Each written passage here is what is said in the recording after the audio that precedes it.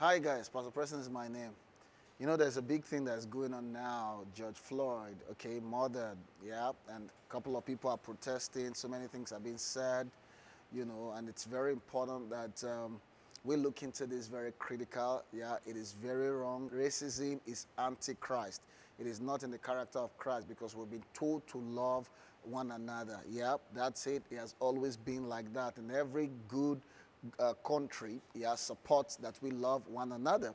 Okay, but I like to look at it very critically.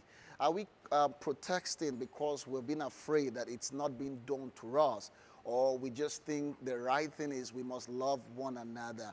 Because we see that even the protests have gone out of hand. Some people are using it to loot people's property. So you see, one person is wicked in another area, you are wicked from another area. We all need to think about doing things the right way, doing things the God way. Glory to God, somebody.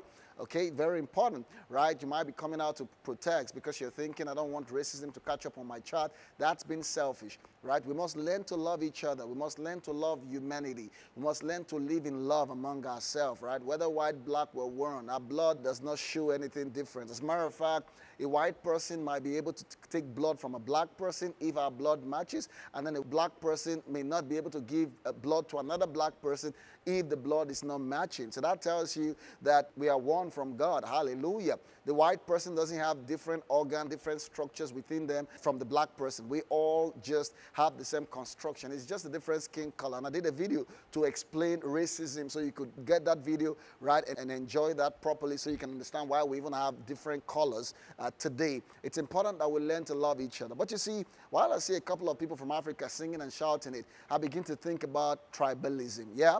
You hear people who say things like, don't marry from this culture, don't marry from that culture. They make sense of sense, but of the spirit they don't make no sense. Because if any man be in Christ is a new creature, we are no longer of any culture. We are now of Christ culture. So we must learn to understand that, to see that no culture truly stands as an hindrance. I understand a guy who is born again, who has not renewed his mind, might be performing according to his culture. And we know that culture instills certain values in your life that may be different from another culture. Yeah, some people have become stingy by culture. Some have been wicked by culture. Some have been greedy by culture because their cultural values have just carried those elements. Okay.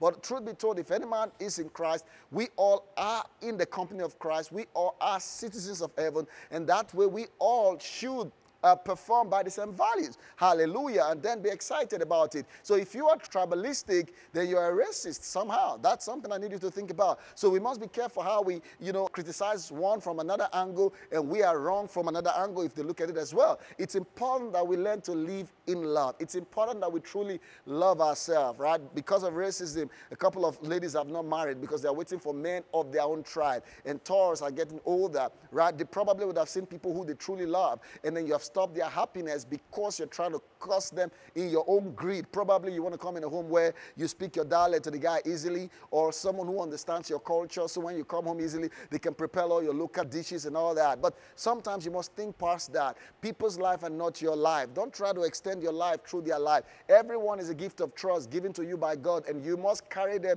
the way God wants them to go, not the way you want them to go in selfishness. Glory to God, somebody. So while we're looking at the George Floyd's issue, and thinking that racism should not be and all that, let's look at it from a perfect point. Not because we're just trying to look at the fact that we don't want them to hurt us more or more problems to come up, but because it is the right thing of love, that we love each other. Blacks love white people, white love black people. Amen, somebody. And the same way, in every country that you are, we must also be able to blend, love each other, marry each other, love each other in all truthfulness. Even outside of racism, too, the same thing happens in a lot of people's home. When you say family is first, what do you mean by that? Even when family is crazy, even when family is not making sense, what do you talk? When you say family first, it's not family first, it's God first. It's about the kingdom. It says love your neighbor as you love yourself. It didn't say love your family first more and then you love others with the rest.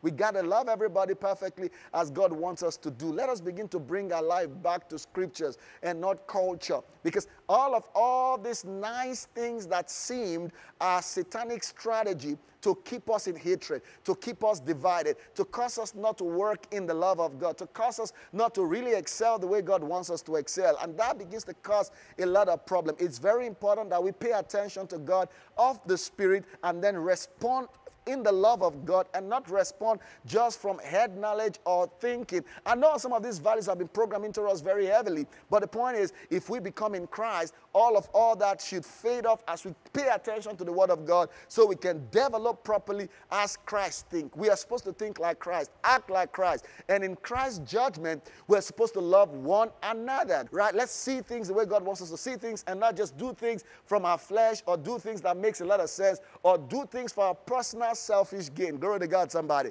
Some people are protesting because they don't want nobody to come on their property and destroy it. They don't want nobody to just attack their children because they've heaped so much of the earth. But we got to think from God's perspective. We need to live as one. It took God a lot to put them together. I spoke everything to bring all of this, but when it comes to man, they took their time and formed him in wisdom. Glory to God. And they're God's great investments. So you don't need to allow the devil, who didn't create anything, who is just trying to subvert things, who is just trying to covet what is not his, who is just trying to turn wrongly what God had made rightly. Glory to God, somebody. So don't let him fool you. Don't let him put wickedness in you. In the character of God is love. John said it. He said, God is love. As a matter of fact, scripture says, if you hate your brother, don't give an offering. We got to see a lot of things sometimes. Right when I travel abroad, we're hearing things like, this is a white church, this is a black church. And every time I hear that, I get really offended in my spirit because I don't believe there's anything as a white church, there's not anything as a black church, right? Paul said there's neither Jew nor Gentile, there's neither male nor female. We are all one in the Lord. So don't bring that discrimination. Don't bring that sentiment. Neither should you even bring